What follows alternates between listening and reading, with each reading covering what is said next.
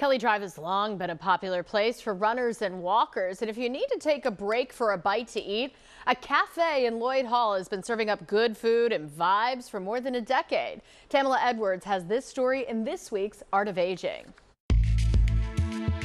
In 2011, Chef Peg Botto moved from the Chestnut Hill Farmers Market to serving up farm fresh food at the Cosmic Cafe. Breakfast and lunch, it's all healthy, it's good food. She also caters and added a cider house bar on the site 3 years ago. It's a satellite license from Freecon, an orchard in Boyertown. Sustainability is a big part of her mission, working with local farms and purchasing organic. We belong to Lancaster Farm Fresh. It's a co-op. We use real plates here. I have dishwashers. It's just part of who we are. In addition to taking care of the planet, Botto also takes care of people, especially her employees. We have about 35 and 20 of them are special. Before getting into the food business, Botto worked in human services and lived in group homes. That was where my passion started, with the special needs people. In 2019, she founded a nonprofit called the Cosmic Foundation to nurture skills for life. Our goal is to teach them the cafe, all different parts, and so we see what they're good at, and over the years, and we progress and give them more. Most have found their niche, including Tahid, who makes a lot of the Cosmic Cafe juices. Colorful,